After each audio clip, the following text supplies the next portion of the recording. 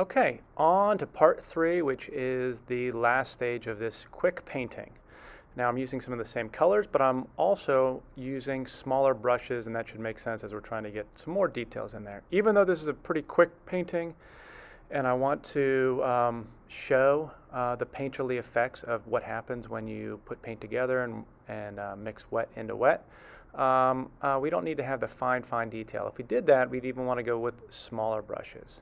But I want to embrace what paint is, and I want to show paint strokes and how they stack up and intertwine and mix with each other. And you can even have some of those moments where there are some surprises, whether it's the blue shadow that I'm allowing to come through a little bit more than would be typical, or I'm trying to find those little hints that are occurring in the actual real picture.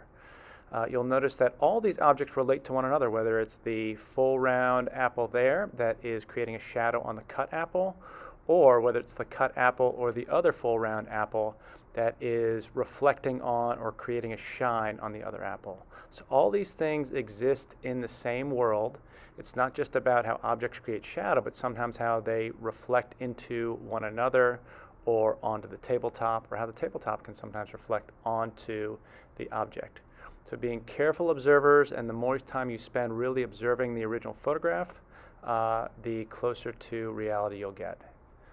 And so I'm just going to finish this out in a way that hopefully conveys the sense of these objects, and with stacking these colors, hopefully it gives the sense that it is a very rich and filled painting that embraces what it is to be paint.